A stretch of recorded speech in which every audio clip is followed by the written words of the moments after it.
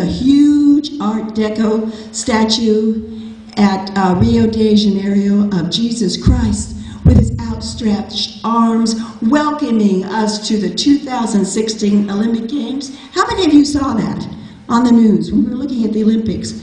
Oh, your memory's gone. That was only 2 years ago.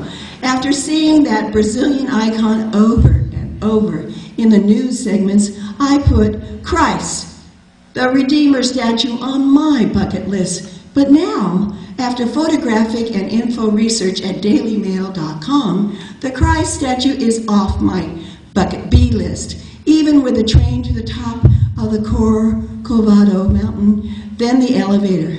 Because this religious statue, there are crowds many times greater than for our Statue of Liberty on Ellis Island in New York.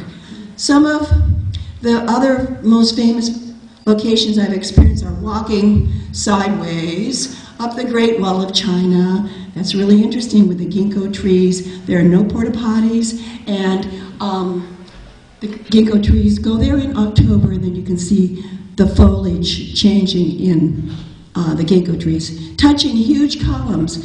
My husband says, "Isn't it time to leave the Colosseum?" And he said, how much time do you want to be here? He said, "We've been here for 6 hours already." I said, "No, I haven't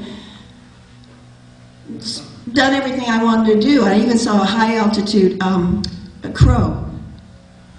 And I got a photo with the Matterhorn in the background, and this man was holding his little doggie. I said, "What are you doing?" And he says, "Because I want a picture for the doggie magazine of me and the Matterhorn and the dog." I go, "Okay."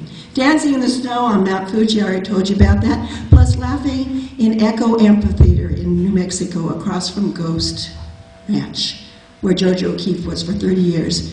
Maybe I can't handle the 1,063-foot height of the, what am I talking about in France? The Eiffel Tower. How many of you have been to the Eiffel Tower? Did you go up? Oh yeah, she said, okay. So a virtual tour would be great. Actually, I get dizzy and I want to jump off and fly, and when I get up at heights. After I visit Monet's gardens in France, I'll pay my respects to my relatives' graves in France.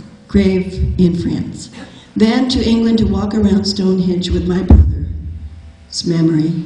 Thanks, Rick Steves, for your European travel shows that take us to so many wonderful places without having to pack.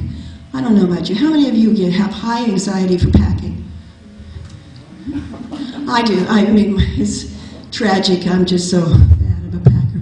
Fly, pay, and fight crowds of tourists. P.S. See the movie Bucket List.